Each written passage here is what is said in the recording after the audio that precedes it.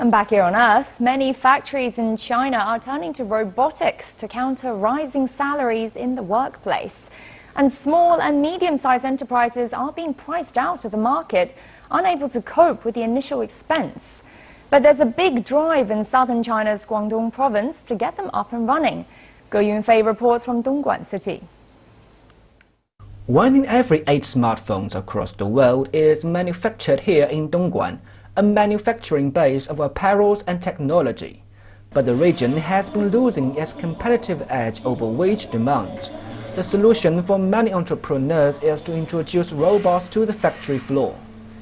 Ying Shuping is running a factory which produces lights and lamps, but whilst he has some robots, he is hesitant to utilize any more.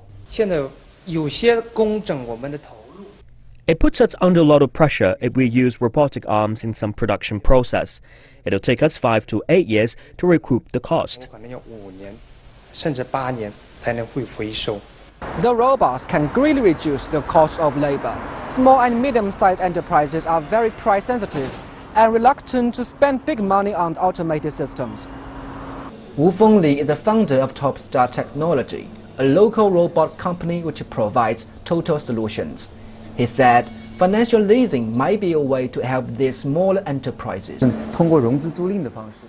Through financial leasing, a factory can rent robots from us and pay their bill monthly instead of paying up front.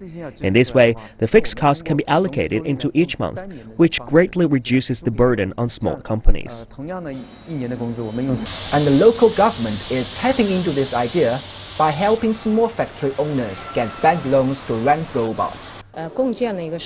Now we've established a special pool of 200 million RMB to support the small and medium-sized companies in leasing machines and robots to provide interest subsidies and risk compensation.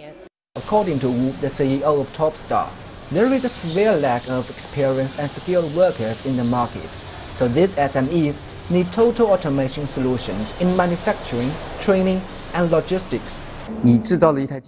Making a robot is like producing a car, but apart from selling the car to your customers, you have to build a racing track and even train the drivers for them.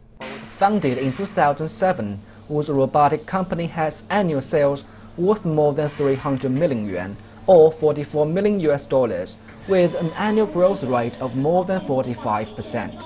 Wu said most of his customers are big companies, and the robotic industry will only reach its potential once the small factories can afford to utilize them. Ge Yunfei, CCTV, Dongguan in Guangdong Province.